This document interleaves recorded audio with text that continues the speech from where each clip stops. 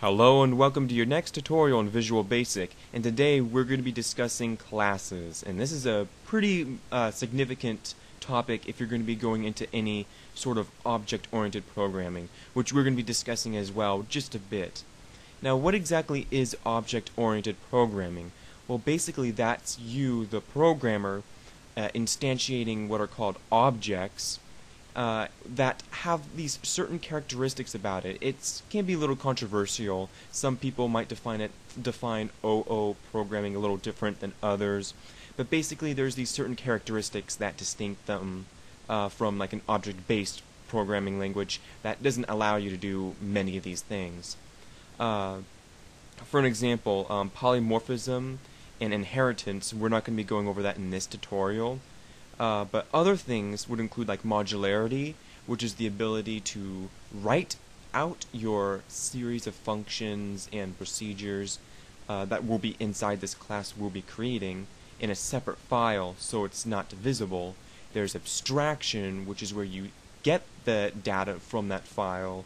And another thing that we'll be learning as well is encapsulation, which is basically keeping as much as we can inside that object from being visible from everywhere else in the programming language. Because, well, you don't want hackers being able to, mess with your program, or, just kids trying to find exploits. You don't want that kind of stuff. But it all makes sense as we get into this. So let's basically, what kind of class should we create? What should it be about? Well, my idea was, let's create a class that's called salary, and basically what will happen is it'll just ask you to type in your salary, and inside this class it'll start deducting all these different taxes. Oh yay, how exciting, right? Taxes. So let's right click your solution name, go to add, class, and class should already be highlighted, and let's call it salary. So as you can see, it's a separate little file here, just like a module. That's why one of the things is called modularity. A lot of programming languages don't allow you to create modules the way they do in Visual Basic. So you can really use either. You can use modules instead of classes, really, but then you can't create objects with them, though. So that's the only really difference. But yeah, let's do this. So in this particular class, what we want to do before we start making our series of functions and procedures is to define some constants. I'm just going to create two for now. I'll call it private const and tax federal as double, and let's set that equal to 15%. Let's create another constant. Whoops. Oh, and as you can see, well, I'll get an encapsulation later, but there's a reason why I'm declaring all these variables as private, and I'll discuss that later. Hopefully I can finish this all in one video. That would be, because I really don't want to go to another video. Okay, so we just have a couple constants, and obviously you'll need everything that applies to a certain person there, but there's way more taxes than this. But, let's just keep it from here for now, just keep it simple, and let's create the one and only subroutine that we're going to have in this class that will be public. So just type in public first, and then a subroutine, and basically everything that we want to have happen inside our class will happen inside this subroutine. So let's call it balance, since we're going to be finding out what our final balance after all the taxes are. And is that it? Yeah, that's it. And we're going to be passing in, from our other form, we're going to be passing in our salary. So by val, and we'll type in salary as double. So that's going to be our little parameter. And then in here, let's create a variable called price. And what I would like to be able to do is, as this class is calculating all this information, for it to print each individual amount of money that we're paying for each tax as well. So this one variable price will actually change over time. So let's just set it as double and set the default to 0. And then dim final budget. This will be the variable that pops out at the very end of everything that will have our final calculation. So we'll want that to be equal to salary, because we want it to start out as whatever we start with. So we're going to be passing in a number, and then we want the final budget to start at that number, and over time we'll keep subtracting from whatever we have. So we can't set price equal to anything yet, because we need to start creating our individual functions. So our first function, now notice how this one's going to be private instead of public, is, what do we call this? Tax federal cost? I don't know. I'm making some of this up as I go. I don't know. And we'll need to return a value too. And we'll be passing in whatever our salary is. Salary as double.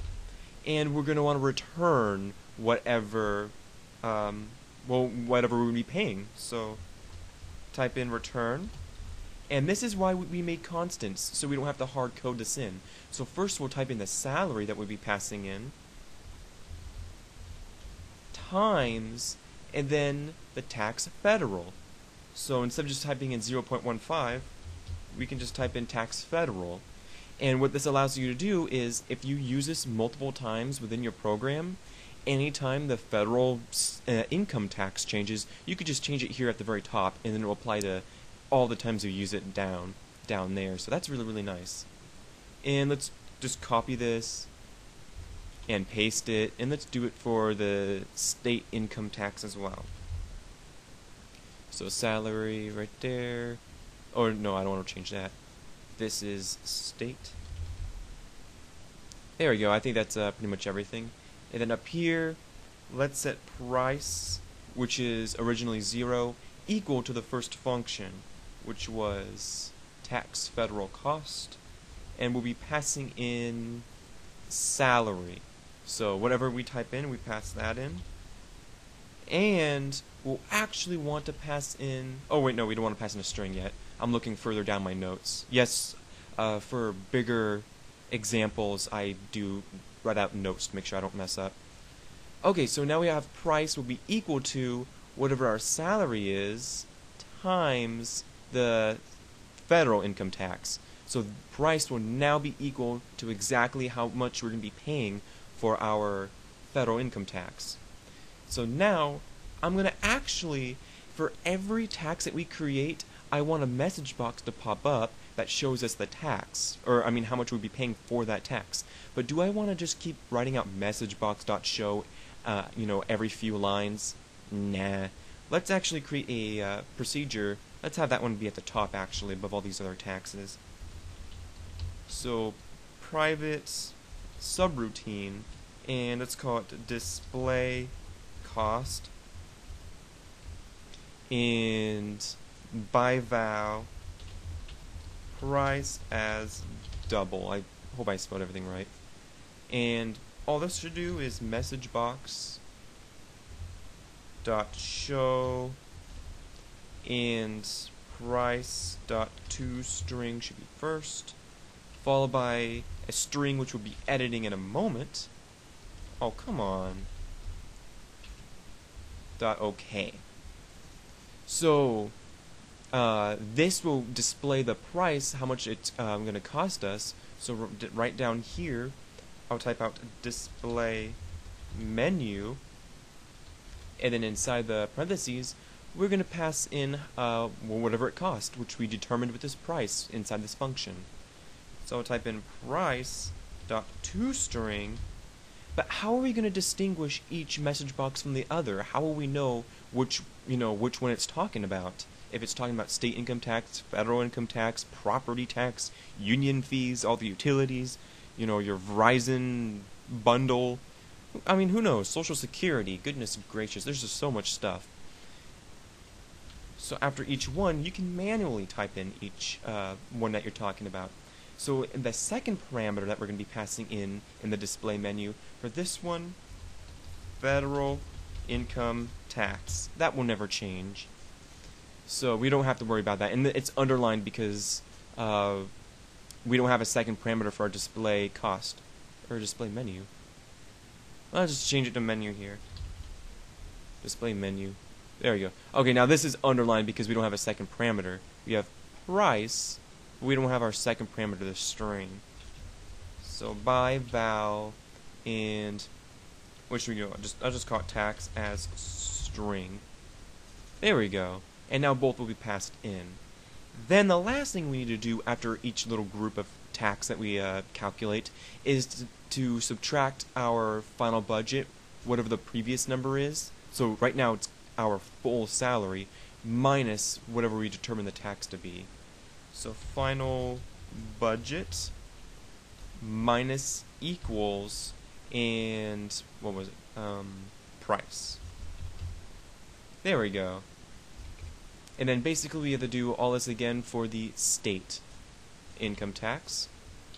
So now the next one will be the state income tax. So I'll change this one to state. And then I'll change this to state income tax. And final budget minus price. That should be pretty much the same.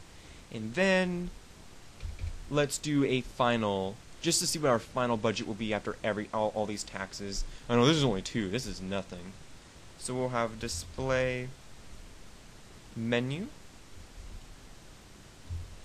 And then our pieces of parameters that we'll throw in there will be, what is it, final budget.to string. And I don't know, I'll just call it end budget. I don't know. Just how much money you have left, basically, or your final balance. You can call it whatever you want there, just so you know what it is. So I think this should be everything.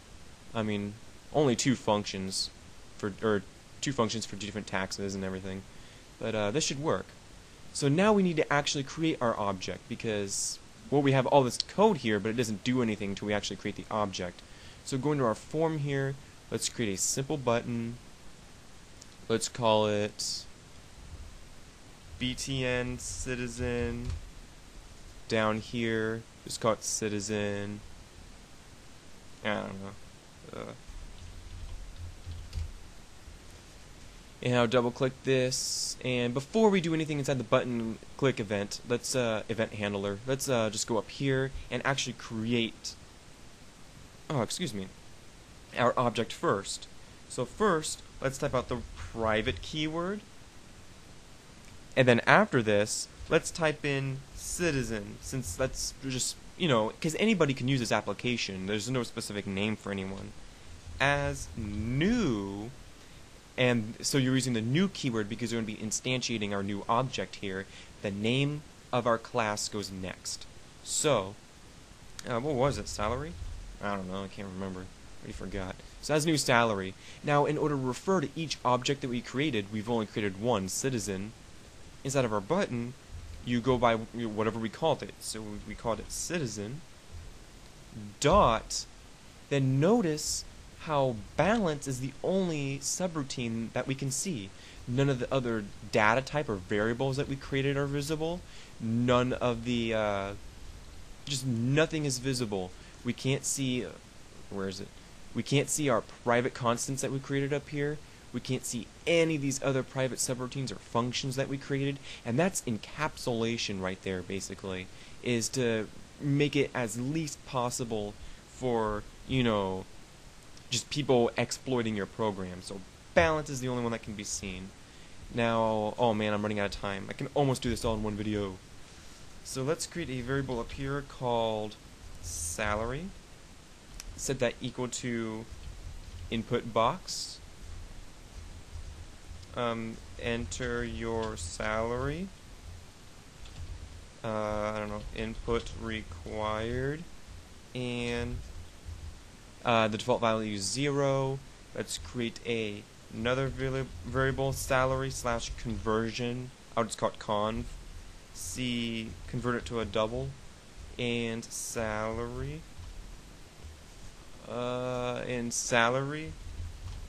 Okay, let's see if this works. No! Dot balance salary. What'd I do? As double. Oh, salary dot salary underscore con. Save. Let's run this application. I click citizen. Enter your salary, 100,000. So 15% for our federal income tax, so it's 15,000. 6% for that, so 15,000 plus 6,000 is 21,000. So now we'll get the 100,000 that we typed in minus the 21,000. And that's pretty much how classes work. Goodness, I have less than 10 seconds before I'm over the limit, but I hope this was useful for you, and there will be more that I will discuss in the next video.